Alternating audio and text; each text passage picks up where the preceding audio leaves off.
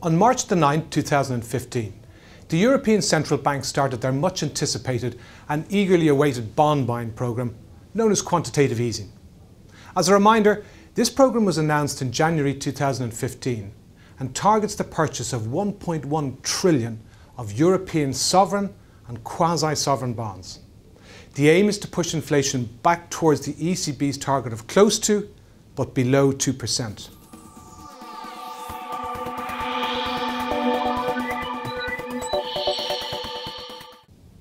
In theory, a central bank creates money to buy bonds from financial institutions. This should push bond yields and borrowing costs lower, which in turn encourages businesses and people to borrow more. This should allow businesses to create more jobs and people to spend more money, all of which helps to boost the economy. The experience in both the US and the UK is that quantitative easing was very beneficial for asset prices, pushing bond yields lower and equity prices higher. But the actual effect on the real economy was less clear, with many commentators believing that QE didn't really influence economic activity. In Europe, we believe the ECB are targeting a couple of different ways for QE to be effective. Firstly, by increasing the amount of euros in circulation, it should weaken the euro, thus benefiting export industries. Secondly, by reducing the potential returns on fixed income securities, it might encourage banks to lend more funds to the real economy and thus stimulate activity.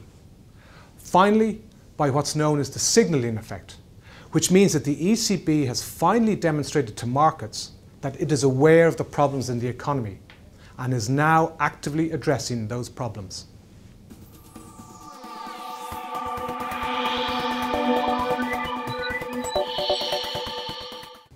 At the time we recorded this video, the ECB QE programme has only been operational for 3 weeks. But it appears to be working pretty much as the ECB suggested. Purchases of bonds are running at about 9 billion per week, seem to be across the maturity curve from 2 years to 30 years, and have an average duration of between 8 and 9 years.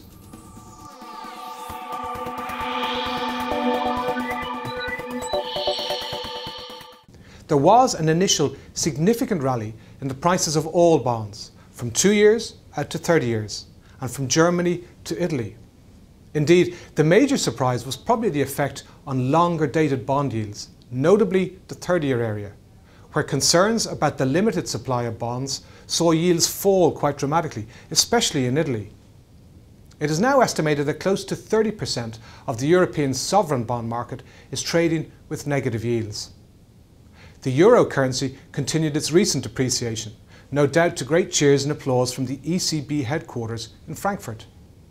The fall to parity against the US dollar now only appears to be a matter of time, and many prominent market commentators are forecasting further falls to 0.8 or 0.85 against the US dollar. The effect on equity markets also appears to have been mildly positive, with the German DAX market hitting new highs and the Euro Stoxx 600 index close to historical highs again.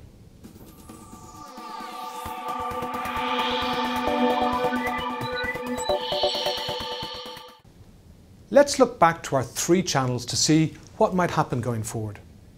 In terms of the first channel, it seems likely that the euro will continue its recent fall, although we are cautious in the short term given the speed of the fall so far, but we expect parity to be eventually broken. Secondly, it appears that banks have already begun to reduce the price they are charging small and medium-sized peripheral companies for bank loans. This is a real positive sign for the European economy. And thirdly, the market has now accepted that the ECB mean business, and we are no longer hearing complaints that the ECB is behind the curve. However, the real sign of success for the ECB's QE programme will be whether it can push inflation expectations higher. And in that sense, we think this is one of the most important charts to watch in Europe right now. It is a graph of the expected 5-year European inflation rate in 5 years' time. We believe this measure really needs to be moving back towards 2% and preferably above 2%. But finally, we remain convinced that the start of this QE programme signals the low in European sovereign bond yields. In both the US and the UK, the start of their QE programmes marked a low point in bond yields, and we feel the same should be generally true in Europe. It might take another month or two, but we believe European bond yields will end the year higher than current levels.